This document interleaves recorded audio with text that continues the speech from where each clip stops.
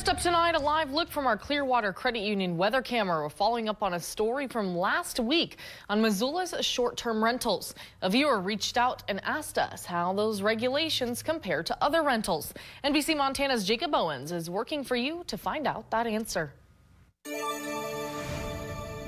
Last week, we broke down how homeowners register a certain kind of short-term rental called tourist homes with the city of Missoula. The story prompted this question from Keith. If the city does that same type of, or has the same type of requirements for long-term rentals, if not, why? Before getting into long-term rentals, let's recap what the city requires to register a tourist home. First is the application process. Following that is a building and fire inspection, which the city says typically takes 6 to 8 weeks.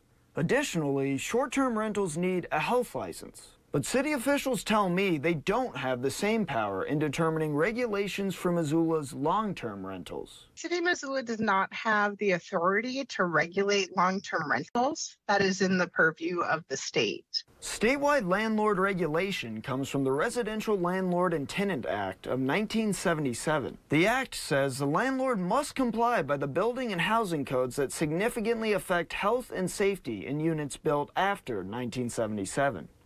Additionally, landlords are required to provide and ensure a smoke detector and carbon monoxide detector are working at the start of each rental agreement.